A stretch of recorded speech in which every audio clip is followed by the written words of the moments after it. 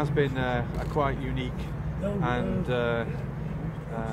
challenging investigation. What was the key breakthrough as far as you're concerned? The breakthrough was the tenacity and professionalism of one of my colleagues who undertook a mammoth task of trawling through manifest data, flight data, which was successful in the end. You called that educated guess. I mean, how was it just plucking that out of the air? No, you work on a series of hypotheses. We've got a plate in his hip. We knew that there was a link to Pakistan. We knew the operation was approximately 2012 from some information that we'd recovered. So it was somewhat of a guess. We put a profile together. However, surprisingly, the inquiries that we were doing turned out to be successful in the end. We speak to the surgeon who's conducted the operation.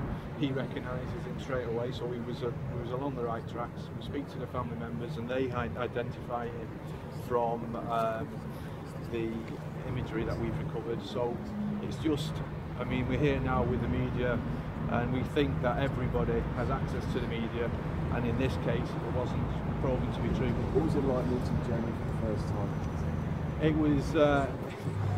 It was a lovely moment, because we knew that we'd identified the family members. We wanted to ensure that that we could do the right thing, and Jeremy could then move forward and bury his brother. Do you have anything to say about the fact that in this day and age, with all the digital technology and communications, that a man could apparently live so privately and die so far?